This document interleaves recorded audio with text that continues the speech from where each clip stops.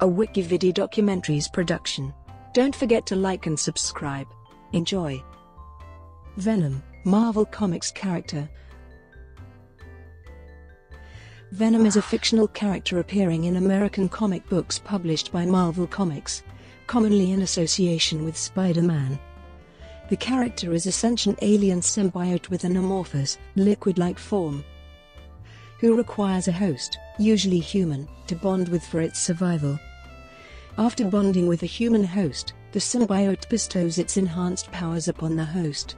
When the Venom Symbiote bonds with a human, that new dual life form usually refers to itself as Venom.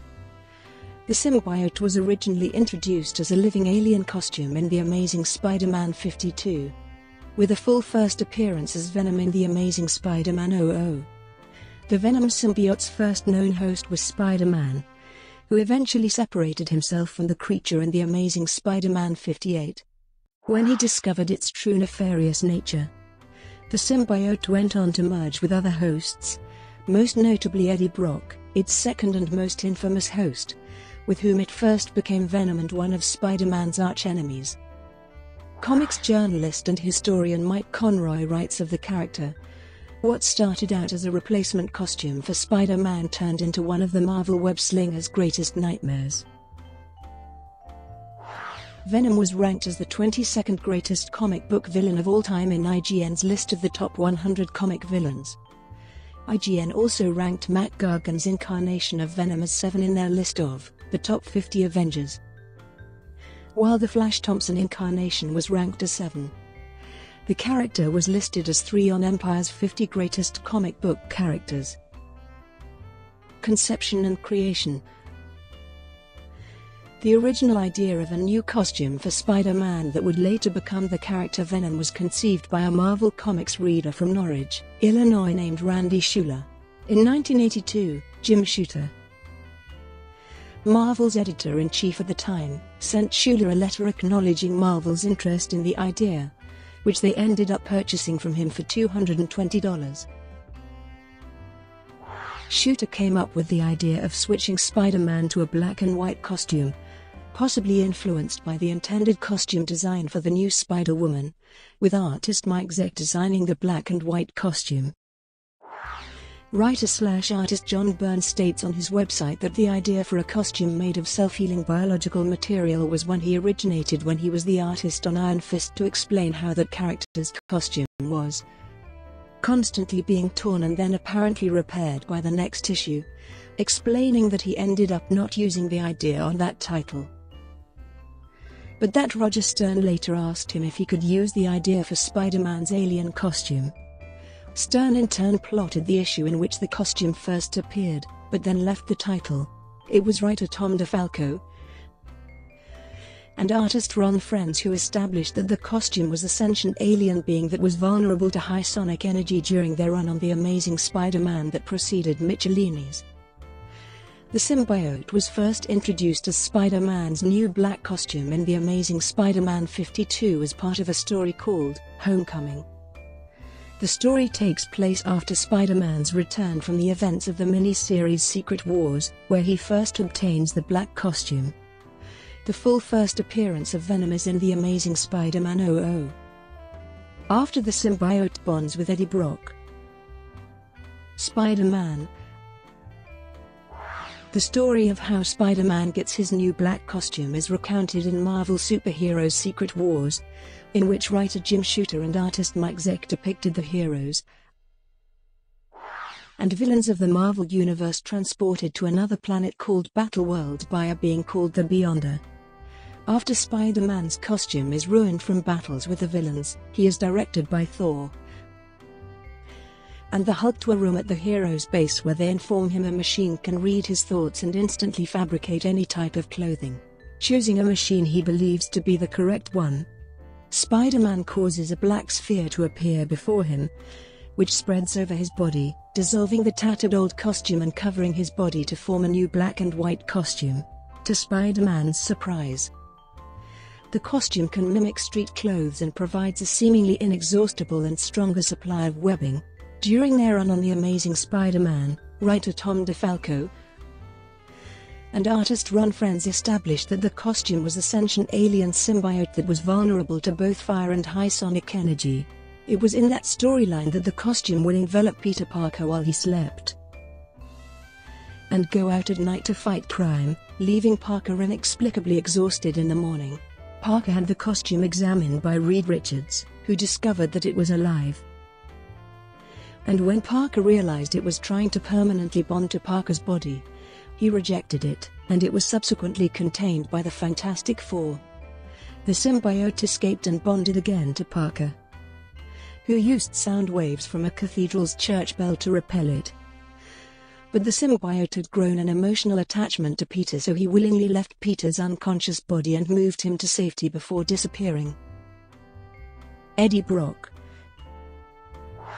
David Michelinie would later write the backstory of Eddie Brock as the alien's new host that would become the villain Venom, using the events of Peter David's 1985 Sin Eater storyline in The Spectacular Spider-Man as a basis for Brock's origin.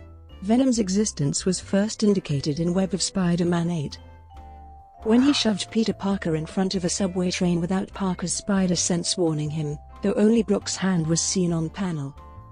The next indication of Venom's existence was in Web of Spider-Man 4, when Parker climbed out of a high-story window to change into Spider-Man, but found a black arm coming through the window and grabbing him, again without being warned by his spider sense.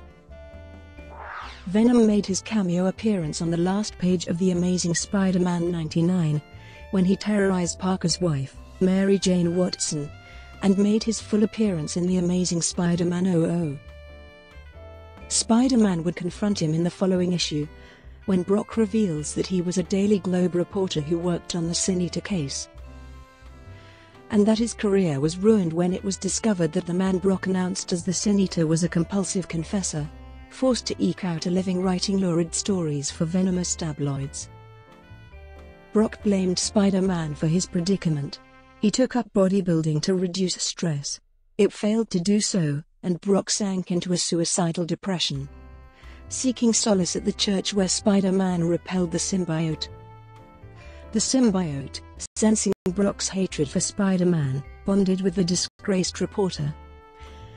Brock took on the name Venom in reference to the sensationalistic material he was forced to traffic in following his fall from grace. Over the years, as the symbiote gained more intelligence and moved to additional human hosts, the name began to apply to the symbiote as well as its hosts. As Venom, Brock fights Spider-Man many times, winning on several occasions. Venom repeatedly tries to kill Peter Parker/Spider-Man, both when the latter was in and out of costume. Thus Parker is forced to abandon his black costume, which the symbiote had been mimicking, after Venom confronts Parker's wife Mary Jane. Venom escapes from the supervillain prison, the Vault, to torment Spider-Man and his family. The symbiote is finally rendered comatose after being subdued by Styx's plague virus, and Eddie Brock is subsequently placed in Rikers Island prison. When the symbiote recovers and returns to free Brock, it leaves the Spawn to bond with Brock's psychotic serial killer cellmate Cletus Cassidy, who becomes Carnage. Meanwhile, Venom and Spider-Man fight on a deserted island, and Spider-Man strands Venom there after faking his own death. Soon after, however, Spider-Man brings Venom back to New York City in order to stop Carnage's killing spree. After being incarcerated once again, Venom is used to create 5 new symbiotes, which are all paired with human hosts, as well as helping Eddie Brock to seek continued revenge against Spider-Man. The symbiote also aids Brock in a sporadic career as a vigilante. He and the symbiote occasionally share a desire to protect innocent people from harm, even if it means working side by side with the hated Spider-Man. This is especially true when Venom combats the entity he believes to be his spawn, Carnage. When Spider-Man helps Venom save Brock's ex-wife Anne Weying, the two form a temporary truce, though this falls apart after Weying's suicide. The symbiote is temporarily stolen by U.S. Senator Stuart Ward, who hopes to better understand his own alien infection by researching the symbiote before it returns to Brock. Now, however, it dominates its host, Brock, rather than vice versa. Eventually, Eddie Brock and the symbiote go their separate ways as the symbiote grows tired of having a diseased host, and Eddie rejects its growing bloodlust, leading him to sell the symbiote at a supervillain auction. The creature that would become Venom was born to a race of extraterrestrial symbiotes, which lived by possessing the bodies of other life forms. The parasites would endow their victims with enhanced physical abilities, at the cost of fatally draining them of adrenaline. According to the 1995 Planet of the Symbiotes storyline, the Venom symbiote was deemed insane by its own race after it was discovered that it desired to commit to its host rather than use it up. The symbiote was then imprisoned on Battleworld to ensure it did not pollute the species' gene pool. The symbiote bonds with its new host, Lee Price, launching Volume 3 of the Venom comic book series. The series ran for 6 issues total. Eddie Brock is able to regain the Venom symbiote at the conclusion of the series, returning the Venom comic book title to Volume 1 with issue 50. Mac Gargan. The Venom symbiote approaches Mac Gargan, the villain formerly known as Scorpion, and offered him new abilities as the second Venom. Gargan bonded with the creature, which would later give him an extra edge as part of Norman Osborn's Sinister 12. As the Avengers dealt with the rest of the 12, Spider-Man swiftly defeated Gargan, even with these additional powers, which Spider-Man suggests is attributed to the fact that Mac Gargan does not hate Spider-Man as much as Eddie Brock did. Gargan later became a member of a subgroup of the Thunderbolts, which was drafted by the Avengers to hunt down the members of the fugitive New Avengers. It was then revealed that he had been outfitted with electrical implants by the government to keep the symbiote in check. When in the Venom persona, Gargan retained very little of his original personality and was controlled almost completely by the symbiote, which drove him to cannibalism. When the symbiote was dormant in his body, he expressed nausea and fear of the organism. During a fight with Anti-Venom, he and his symbiote were separated, and the Venom symbiote was nearly destroyed. Blobs of it still existed in his bloodstream, however. So Osborn injected Gargan with a vaccine for Anti-Venom's healing powers, which restored the symbiote by causing the remaining pieces of it to expand rapidly. Gargan dons a Scorpion battle armor over the symbiote while it heals, causing him to become what Spider-Man calls Venorpian, although when the symbiote is fully restored it shatters the armor. After ingesting a chemical given to him by Norman Osborn, Venom transforms into a more human appearance similar to the black-suited Spider-Man. Osborn introduces him as the Amazing Spider-Man, a member of the Dark Avengers, while unveiling the team. After the siege of Asgard, Gargan and most of the Dark Avengers were taken into custody, while being held on the raft.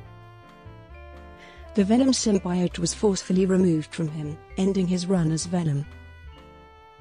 Flash Thompson. On December 9, 2010, Marvel Comics announced a new, Black Ops, Venom owned by the government. This new Venom was featured in a new series called Venom in March 2011. The birth of the new Venom can be seen in The Amazing Spider-Man 54 in February 2011. On January 28, 2011, the identity of Black Ops, Venom was revealed to be Flash Thompson. Flash is hired by the government to be a special agent wearing the Venom symbiote. Flash is only allowed to wear the suit for up to 48 hours, or risk a permanent bonding with the symbiote, along with the alien. Flash is equipped with a multi-gun, designed to change into any type of gun Flash needs. The government is also equipped with a kill switch, designed to take Flash out if he loses control. Flash rejects the kill switch and later joins the Secret Avengers, Thunderbolts, Guardians of the Galaxy, and even becomes appointed by the Clintora Space Knight. Lee Price. After being separated from Flash Thompson through unspecified means, the Venom symbiote happens upon a black market deal between Black Cat's gang and Tombstone's gang. He resorts to bonding with one of the men present, a discharged Army Ranger named Lee Price who was with Scorpion as part of Black Cat's gang. The weakened symbiote pleads with Price, attempting to convince him to become a hero like Thompson. Price ignores and overpowers it, intent on using it for personal gain as a new, wholly villainous Venom. Lee Price makes his way to Black Cat's hideout where Scorpion accuses him of botching the black market sale by causing the shootout. After having to keep the Venom symbiote from attacking Black Cat, Lee Price takes his leave from Black Cat's lair as Scorpion gets suspicious towards Lee. His departure is seen by some FBI agents. Lee Price later gets attacked by Tombstone's minion Firebug. Upon defeating Firebug, an FBI agent with a bazooka appears telling Lee Price that he is under arrest. Lee Price eventually loses the symbiote when Eddie Brock and Spider-Man take him down and he is arrested by the NYPD. While incarcerated at the New York Corrections Supermax facility for superhuman incarceration, Lee Price is feared by most of the inmates, and he even defeats 3 inmates in the prison's cafeteria when they try to kill him to boost their reputation. Lee swears to get out, reclaim the Venom symbiote, and plan revenge on those who have wronged him. Lee Price is later visited by his lawyer who tells him that 2 of the inmates he defeated had died in the infirmary and that Venom has resurfaced upon it being revealed in the news at the courthouse. Lee Price's lawyer stated that Lee's actions as Venom were caused by the Venom symbiote, while the opposing lawyer mentions about Venom still being at large. The judge then asked for some evidence to help with the trial. After the trial, Lee Price is released from prison and begins his plans to reclaim the Venom symbiote and take revenge on those who have wronged him. In Venom Incorporated, Lee Price steals the Mania symbiote from Andy and becomes Maniac. He uses the symbiote to infect the crime bosses and become a criminal kingpin, but he is defeated by Spider-Man, Venom, Black Cat, and Agent Anti-Venom. Tel-Kar. It is revealed in Venom, First Host that Peter Parker is not Venom's first host. Venom's first host is actually a Kree soldier named Tel-Kar. The Kree, desiring to replicate Skrull shape-shifting abilities, obtain the newborn Venom, which had been outcast from the other symbiotes. Tel-Kar is recruited to be bonded to the newborn symbiote so that he can infiltrate the Skrull army. Tel-Kar's body is biologically altered so he can have full control over the symbiote's mind to the point of erasing its memories. Separated from Tel-Kar after his capture by the Skrulls, the symbiote goes on to be bonded to Spider-Man. Tel-Kar escapes the Skrulls and wanders through the galaxy until he hears of an agent from Earth called Flash Thompson with a black symbiote suit. Recognizing it as his symbiote, he goes to Earth to find it. Eddie Brock arrives with the symbiote and saves Tel-Kar from the war-bride Skrullmlans, who had followed him. Angered by Venom's refusal to return to him, Tel-Kar threatens to kill Venom's latest offspring. Acceding to Tel-Kar, Venom reunites with him and they go to a Skrull research base to get a Skrull bioweapon. Simultaneously, Eddie is bonded to the offspring, calling itself Sleeper, and allies with Mlans to stop Tel-Kar. During the ensuing battle, Tel-Kar concludes that he doesn't need Venom anymore and uses an electrified spear to detach himself from it. Later he is betrayed by the Kree Empire while Eddie escapes with Venom and Mlans with Sleeper. Tel-Kar, now furious, attempts to release the bioweapon on Earth. Sleeper bonds to Tel-Kar and lobotomizes him. Sleeper, now with Tel-Kar's body, wishes Eddie farewell and goes to explore the universe. Anne Weying first appears in The Amazing Spider-Man 75. She is Eddie Brock's ex-wife and a successful lawyer. Weying assists Spider-Man by sharing some of Brock's history. Later, she follows Spider-Man to the amusement park where Venom had Peter's parents.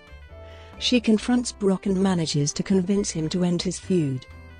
After Sin Eater shoots Anne as part of a crusade against social injustice, Anne becomes She-Venom when the Venom symbiote temporarily bonds with her to save her life. She-Venom lashes out against the men who had hurt her, and Brock becomes afraid for her and compels the symbiote to return to him. Anne is left distraught at her actions while bonded. Later Anne is arrested on a false charge as part of a trap for Venom. She manages to warn Brock, who sends the symbiote to her, allowing her to become She-Venom and escape custody. Some time later, Anne, traumatized by her experiences with Venom and the symbiote, commits suicide after seeing Spider-Man pass by her window in a black costume, believing it is Brock returning for her. Brought to you by WikiVidi Documentaries. Would you like to know more?